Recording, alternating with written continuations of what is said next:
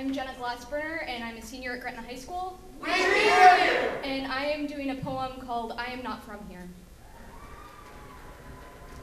Poems about Nebraska are always so picturesque, you know, the golden waves of corn, the dappled light in the crisp bite of autumn, the cinnamon atmosphere, the miles of free earth that extend outwards in every direction for as far as the eye can see. You know, art.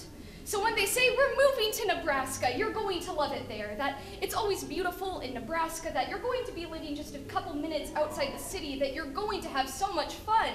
It's an exclamation, and they win me over with talk of adventure. But what I got was not what I was told to expect.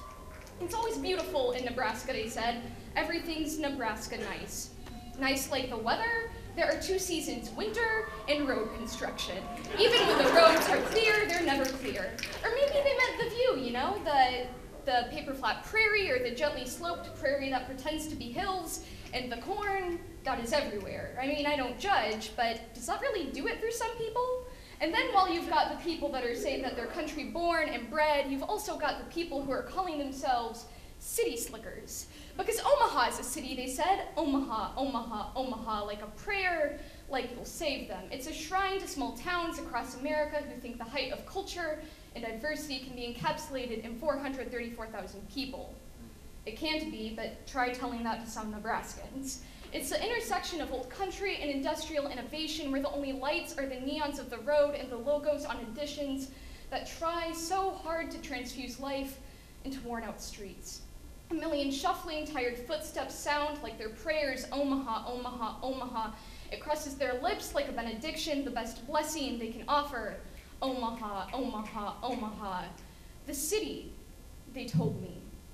This skyscraping architecture, the nearest cornfield just around the corner, the city, they told me, I've seen cities, I used to live in one. Cities are glamorous, full of lights and noise and Broadway shows and exotic food. This isn't a city I recognize. This is 30 shades of the same pattern repeated over and over like songs on radio wavelengths. This is a double-stacked version of a strip mall. They denied the truth when I moved here by disguising it with lies, like, no, Nebraskans don't drive tractors to school, that's silly. Or no, not all Nebraskans farm. Or no, there's going to be a lot of fun stuff to do here. Fun? I fill my life with the emptiness of plains and live vicariously through news of other cities. When I say that I'm leaving Nebraska, they smile as they tell me that my opinions are immature and lack perspective, that I'm basically defective, and after hearing that for 12 years, I'm starting to wonder if they're right. But I wasn't born in your soil, I didn't grow with your corn. Red is my least favorite color, so here is my contribution to the poetry of Nebraska. Call it a parting gift, if you will. Spend your cinnamon sunsets on someone who cares.